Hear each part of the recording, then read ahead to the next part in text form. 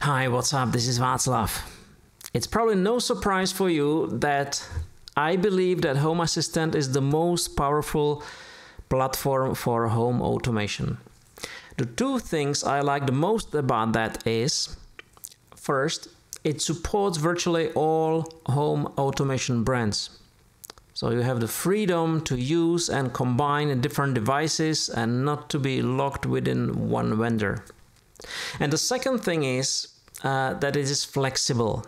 Many things work out of the box, but if you want them to work differently, you can always change it to do exactly what you want. Now, this video is not about the second thing, and that's all of my other videos. Today, I will show you that Home Assistant is actually the easiest way to automate your home.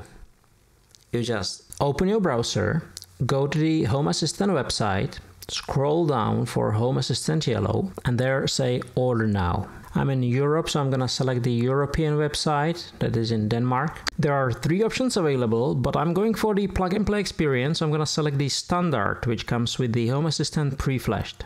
And I'm going to choose not to have any SSD because I really don't want to install anything. I'm gonna add it to my cart, select the shipping process, checkout, enter your billing details, payment options, and then finish the purchase. When it arrives, take it out of the box, plug in the Ethernet cable and the power adapter. Then wait a moment, how long it'll depend on your internet connection. Then open a browser, go to homeassistant.local8123, and it will open the first Home Assistant screen.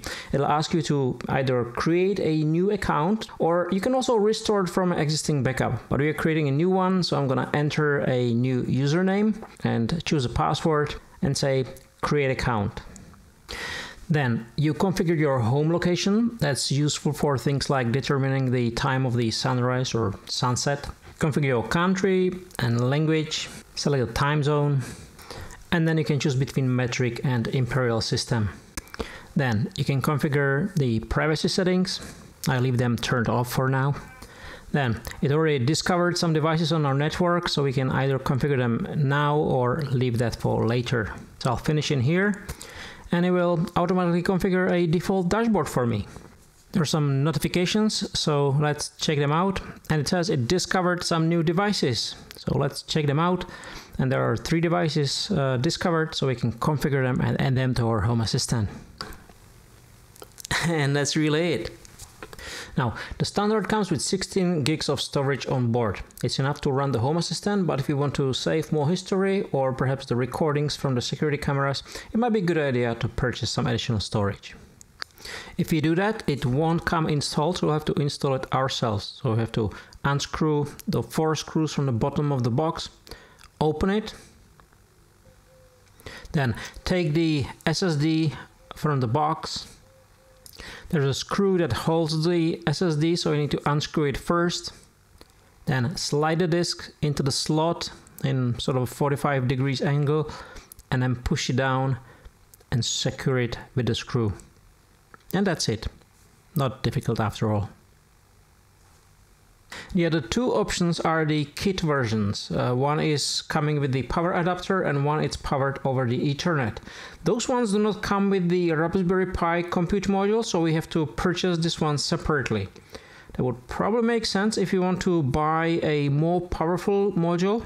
But right now there is only the module with the 2 gigs of RAM available. So this is essentially the same one as the Standard, so that wouldn't make much sense.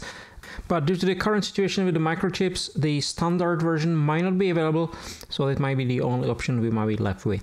But if you do that, we have to install the compute module. It's not a rocket science, you can just plug it in, but it's a little bit more difficult than the SSD disk. So you just align it with the connectors and push it down until it clicks. Then we need to stick the thermal pads and finally place the heatsink on top of that. It's just held with 2 plastic thingies. Finally, the third option is with the power over Ethernet. If you don't know what it is, then you don't need it. That one offers a fallback power supply for the backup. And that's it. And this is actually what I would recommend to my friends. that want to just start with home automation. It is so easy. And then they can either use it like that or take it from there. I bought Home Assistant Yellow myself. Well, partly to shoot this video, but also that I have a test environment to play with. And I quite like it. I'm actually thinking to use it as my primary solution. I guess it uses a bit less energy than my Intel NUC. Well, we'll see about that. And how about you? Do you like it? Let me know. And I'll see you in the next one. Bye.